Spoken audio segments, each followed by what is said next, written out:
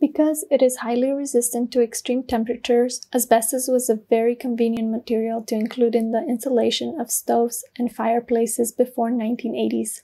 It was finally regulated in construction products after. While it was originally employed to make the home safer, asbestos insulation becomes more and more friable over the years, which inevitably leads to toxic fibers being released in the air when the material is disturbed. The exhaust pipes of fireplaces would be insulated with asbestos during the last century. In chimneys, transite asbestos may be present, which is a brand of insulation made with cement mixed with 10 to 50% asbestos.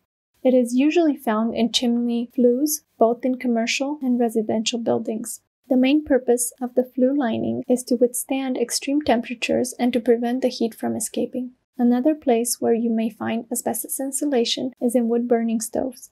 In addition to ducts, asbestos may also be present in the components of the stove itself. It may also lurk in the insulating material around it.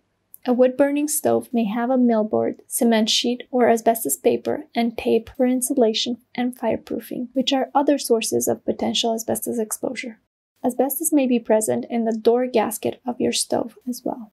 If you are thinking of remodeling your house by replacing your stove or fireplace, you should first hire a team of specialists who will safely remove the asbestos from these products. After asbestos is no longer present in your stove, chimney, or fireplace, the products can be replaced with new ones without the risk of asbestos exposure. If you are uncertain whether your stove, chimney, or fireplace has asbestos, you can send a sample of the insulation to a lab for analysis.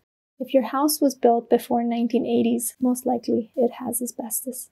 If you are remodeling, you should proceed with caution. Disturbing the insulation found on stoves, fireplaces, or chimneys may result in asbestos exposure, as well as contamination of your entire house.